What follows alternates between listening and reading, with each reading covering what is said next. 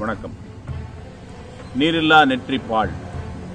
நம்முடைய நெற்றியிலே திருநீரோ திருமண்ணோ சந்தனமோ குங்குமமோ அவசியம் இருக்க வேண்டும் என்று நம்முடைய முன்னோர்கள் சொல்லியிருக்கின்றார்கள். அதற்கு காரணம் இருக்கின்றது. நாம் பொட்டு வைக்கக்கூடிய அந்த புருவ மத்தி அல்லது நெற்றி அந்த பகுதி உயிர் சக்தி மையங்களில் மிக முக்கியமான மையம். நம்முடைய உடலில் 7 ஆதார உயிர் சக்தி மையங்கள் இருக்கின்றன. மூலாதாரம், சுவாதிஷ்டானம், மணிப்பூரகம், அநாகதம், விஷுக்தி, ஆக்ஞா, சகசிரம். இந்த ஆக்ஞா என்ற பகுதி தான் இந்த புருவ மத்தி.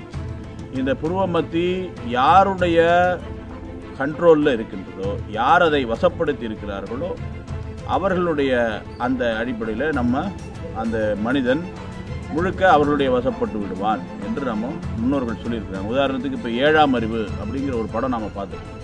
இந்த 7ஆம் அறிவு படத்தில் நம்முடைய அந்த வில்லன் பார்த்தோம்னா அவன் என்ன பண்ணுவான், வசியப்படுத்தி அடுத்தவர்கள் மேலே ஏவி விடுவான் ஒரு ஆளை. அப்பேற்பட்ட ஒரு வசியப்படுத்தக்கூடிய பகுதியாக அந்த நெற்றியினுடைய புருவ மத்தி இருக்கின்றது. 2வது, இறைவனுடைய நேரடியான ஒரு தொடர்புக்கு இந்த ஆக்ஞா சகசிரம் என்று சொல்லக்கூடிய அந்த சக்கரம், ஆக்ஞா சக்கரம் நேரடியாக ஒரு தொடர்புக்கு, இறைவனிடத்தினுடைய தொடர்புக்கு ஒரு மிக முக்கியமான ஆதார சக்தியாக இருக்கிறது. அதனால் நம்ம முன்னோர்கள் என்ன சொல்லியிருக்காங்க, இறைவனை நினைவுபடுத்தும் வகையில் நம்ம புருவ மத்தியில் பொட்டு வைக்கின்றோம், அல்லது நீரிடுகின்றோம், அல்லது திருமண் வைத்துக் கொள்கின்றோம்.